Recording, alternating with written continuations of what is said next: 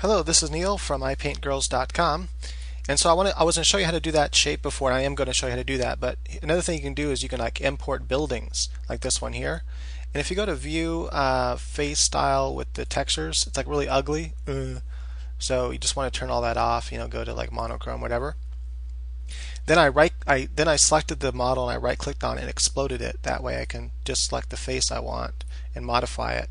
So now I can add some windows into it by doing that tool there.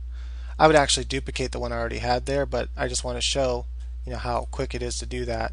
I would actually copy and paste that one down. That way I have the same rectangle over and over again.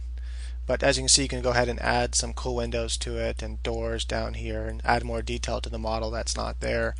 Or you can do it all when you paint it in Photoshop. So this will just give you a quick base. So okay, that's what it'll look like. That's kind of how it'll be shaded, when it says time of day, by changing go to Windows and then Shadows, change the time of day. What it will look like, when it's whatever time of day. Let's say that time of day, then you'll know. And also you have, view your shadows. I have them turned on right now. Right. So how to do that shape then? It's really easy. Go ahead and get rid of all of that really quick. Just selecting it all and then deleting, and I don't know, it's not letting me delete that for some reason. That's weird. Anyway, so I'll just go to File, New. Right, so what you do to do that shape is first you'll kind of draw this rectangle here. Make it kind of thick to make it easy to work with at first. Go like that. I'm going to go ahead and get rid of this guy in the background by selecting him and hit delete on my keyboard. Turn it around this way, grab the arc tool, start from the corner, go down to about here, and then pull down like so. Then you have three different faces to work with. I'm going to grab this face, or these faces, I'm going to pull them back until they disappear. Grab my arrow tool, and then I'm going to just delete these lines here. Sorry for the PM popping up. I should probably turn that off, huh? Now I got emails popping up, whatever. So that's the shape now. And then I can grab this face over here and I can pull it out a little bit and then pull it up. Then I can grab the face again and I can pull it in, and then I can duplicate that. I can take all this, copy it, make a group out of it like so. And then I can go to copy and paste, put this here for right now. I want it to be right next to it. I'm going to pull it this way a little bit, and then I can take the face. Let's say I want it on this side. This tool's kind of tricky to learn how to use it. Like this, you have to pay attention to where the wheel's at. That now it's on this edge here, which means I'll be able to turn it around like that. So it's kind of important to know how to use it. Now I'm going to grab this face here. This way I can. Nope. See, that's not what I was thinking.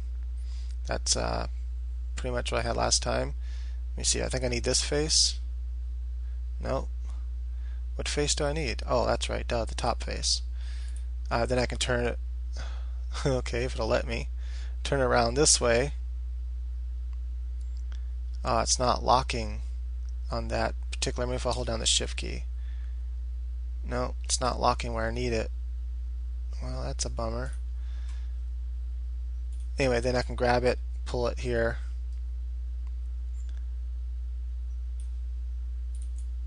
So then you can grab it again, pull this face, just try to, you line it up, sometimes it's kind of wonky, you gotta kind of keep changing your angle, messing around with it, grab it from another angle, and then, keep doing that till you get it matched up. Oh, I guess that was, no, see, I can't tell. Let me see here, gotta look at from up and down. Yeah, see, it's still off a bit. I'm trying to think how it looks like. I don't know, maybe it's not off. It looks like it's off to me. You can also view different perspectives. So you can do, it might be easier to work in a different kind of perspective.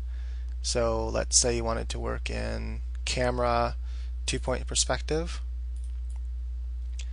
You can go to camera and work in, I thought there was a way to work in isometrics, whatever that's called. Can do parallel projection. Let me see here. Where's the other one? Standard views. There it is, ISO.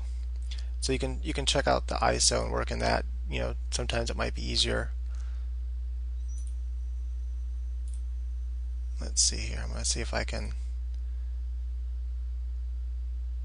Yeah, I think that was pretty much spot on, because otherwise it wouldn't have lined up and down like that. So, and it looks like it is. It might be. Oh, it's off just a little bit, huh? I think so. Anyway, so it's kind of difficult to do some of that stuff. I should have just worked it a different way until I had it the way I wanted it. But maybe, let's see if that works.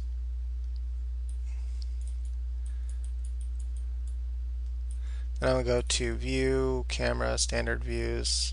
I'm going to go to Perspective here actually now. So anyway, there you go. Now I got that shape I want for my corridor. I then duplicate this along a wall, and I would have the beginning of my corridor. Make group, and then I can copy and paste it again. Drag it, make sure it's right next to it, and then like that. Then grab the Move tool. Damn it! What the hell? Grab the Move tool and move it this along that red line there, and just keep doing that. Make sure as long as it's along that red line, it's easier for me to put it like that, and then grab the Move tool and then move it along the red line.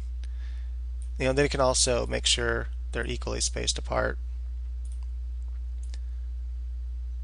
like that, and then you'd put the wall behind you, and voila, you have the beginning of a corridor. And then start adding a little more details, and like I said, you can add the rest of the details in Illustrator or Painter or Photoshop. Another thing you do really cool, grab the circle tool. Let's say you wanted the foundation for a waterfall. Go like that, grab the push-pull tool, pull up how high you want it, go to Tools and Offset, click on the edge, and then, oh man, what the hell just happened? It automatically does the edge, so just click until you get, and then drag forward and backwards. I'm going to make it kind of thin. Then I can pull this down, not all the way though, but enough, like so. Then I can grab the tools and I can do the offset again, and this time I can make it like this, and I can pull, oops, okay, if I can grab that. And so anyway, as you can see, you got a quick thing. Then go to View, Shadows. You got a quick base just to look at something for reference. And then you can import that and then draw right on top of it and paint right on top of it for your background. Or you can add more details in Google Sketch until it's what you want it to be. So this is really a time-saving software. It's very useful for backgrounds. Like I said, you can import all kinds of stuff. You can import buildings, real buildings. You just type in just about any building you want, and it's on there, and they're pretty detailed models. And then you can just add the rest of the details as you're painting it, whatever. But big time saver. You want to know what a car looks like from a certain point of view. You can import the car, pistol, props, couches. Just really time-saving stuff that you just don't have to draw. Now, of course, the downfall of this is it won't help you get any better at drawing perspective quicker. But if you're always able to do this, well then who needs that, right? But still, I recommend obviously practicing perspective and doing it. That way, when you do need to add stuff, you can do it in perspective. Even if you're using one of these bases in Google Sketch, you want to make sure that the details you're adding are in perspective as well. And then you can go grab something huge like a suburb, and then using these tools down here, again, you have to go to View, Toolbars, make sure you choose the ones I have. Grab my walking tool here. I need to turn off the shadows isn't on. So now I can walk around. Just put the feet in front of the cursor to go forward, put the feet behind the cursor to go backwards, to the left or right to turn. So you can just kind of walk around this suburb.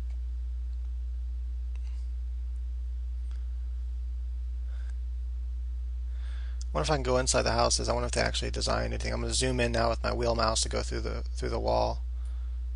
Oh, there is actually somewhat. It's really blank, but there's something in there. Zoom back through. It's kind of like cheating superpowers.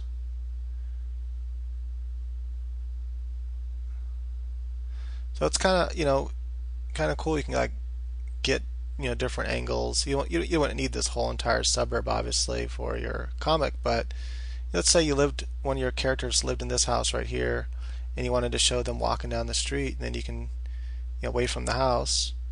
You can then turn around. Let's say you wanted a shot like this and grab the eye tool. You can look around different angles. Let's say I wanted kind of a higher shot. I didn't want to be so close to the ground, like so, and then something like that. Then I can show them walking over there, or I can be all zoomed in on them, and low. And I can like zoom in on them, and let's say they're like right here, and then I could kind of be like this, and that will be the basis of your background. Alright, thank you for watching. Please leave comments. I appreciate it. I just turned on shadows, which took forever, but there they are.